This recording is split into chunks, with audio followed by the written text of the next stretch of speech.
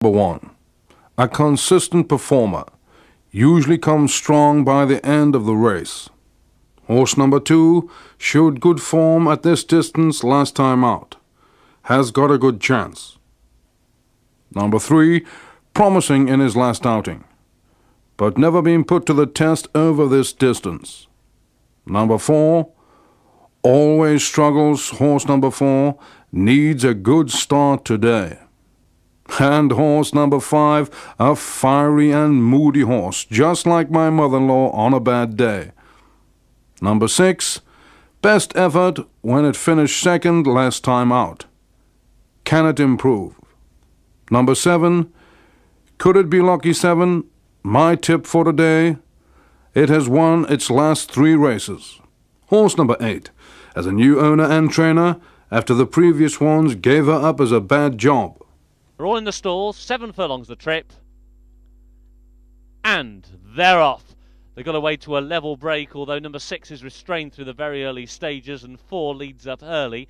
5 is also applying a bit of pace, and then towards the near side races the 3. So they sort themselves out at the end of the first furlong, and it's 5 who's gone on now by a slender margin. We'll make it a neck. To in second place is the 4, and then towards the near side comes the 3 who's racing in third position. 1 is next, followed then by the 7 who's down the centre of the course. Towards the near side comes the visored 8. Back in the field is the 2, and still the back marker is the 6. Down towards the halfway point, just under 3 furlongs to go, and it's the 4 who leads the way. 5 towards the outside, the yellow jacket now is being pushed along. Travelling well towards the near side still is the 3, so too is the 8. Down on the far side comes the 7, covered up is the 1, likewise is the 2, and still no move from the 6 who's going to be pouncing late. Down now towards the final quarter mile. 4's out in front, tackled by the 8 towards the near side. 7 is still there with a big chance down the centre of the course. 1 has burst through between horses, likewise the 2. Here comes the 6, having wagged the tail, now towards the left hand side and is staying on.